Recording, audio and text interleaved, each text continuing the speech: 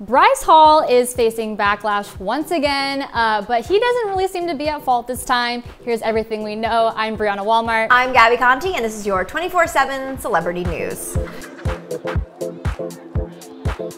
Influencers like Bryce Hall are being called out for making contests to fly lucky fans out to Los Angeles and then not following through with these plans. The first group of influencers called out for this alleged scheme was Not a Content House, as a follower on TikTok Room DM'd the account explaining that the collective posted a contest about flying 2 lucky fans out to Los Angeles and promised they would announce the winners on the 23rd of December, but instead of announcing the winners as they promised, their account just deleted the post about the contest, which was problematic, especially after the contestants spent money on entry fees for this vanishing contest. Well, after TikTok Room's post calling out Not a Content House, the collective announced their winners, fans are absolutely not convinced, claiming that they only announced their winners because they got caught, and believing that Not a Content House would have never picked any winners if no one called them out in the beginning.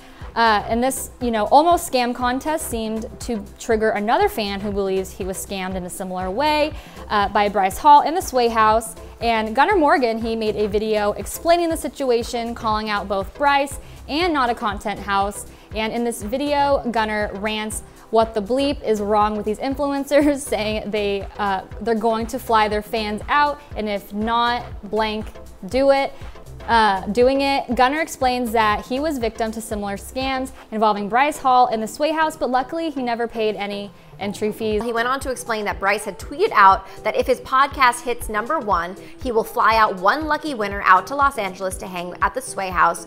And this person just needs to show proof that they have subscribed to the podcast and are rating it. Well, Gunnar went really above and beyond this simple request, and he made a TikTok of himself explaining how he printed out hundreds of flyers for Bryce's podcast and put them around his small town. You could even see him in his TikTok handing out this flyer to people sitting in their cars in traffic, telling them to listen to the podcast.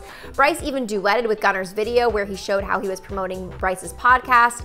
In the duet, Bryce watches Gunnar with pride and excitement, nodding his head along as Gunnar promotes the podcast. Apparently, Bryce had told Gunnar that he won and that he was the lucky guy who would be coming to LA to hang out with the Sway House. So Gunnar ended up quitting his job because his boss wouldn't let him get off to go to LA, and then Bryce left Gunnar on red. So Gunnar's complaining about the fact that he lost his job over this, that he spent a lot of money and time editing this TikTok, printing out these flyers, promoting Bryce's podcast, and that he didn't get an answer from Bryce.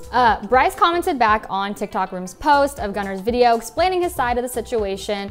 As Bryce said, quote, 1, it's a pandemic right now. 2, we didn't hit #1. 3, didn't tell him when we were gonna fly him out. And 4, didn't tell him to quit his job for it. Guys, we wanna hear from you. What do you think about this situation? What are your thoughts? Let us know. I'm Gabby Conti. I'm Brianna Walmart, and follow us at Hollywire for your 24/7 celebrity news.